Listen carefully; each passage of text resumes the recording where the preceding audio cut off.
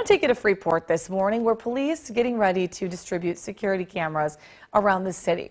It's all part of an effort from a local mother who lost her son, Robbie Capp, to gun violence last year. She believes an arrest could have been made quicker if cameras had gotten some footage of the victims. So far, she's raised $1,800 for 41 monitoring systems. And our digital reporter, investigative reporter Jim Haggerty, joining us right now. What are you hearing from her mom? Obviously turning a lot of pain into purpose, to make sure that these cameras get to the community. Yeah, she's trying to do something positive to keep Freeport's streets safer. And she, like you said, Mrs. Capp says if these cameras had been in place, more of them on the streets, perhaps an arrest could have been made in the case, because right now it's an unsolved murder.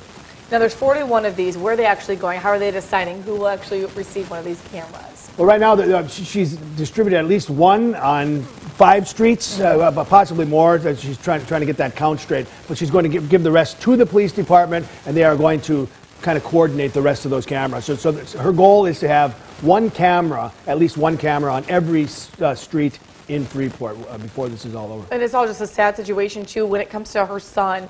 Were there cameras at all? Did they catch anything?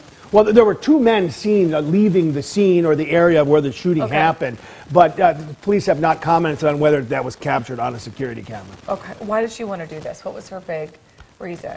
Well, just to keep the streets safer. She knows the police are working hard to solve crimes, but the resources are limited, and she just wants to see other cases solved. Okay, Jim, we appreciate all of your hard work. Of course, something we'll stay on top of.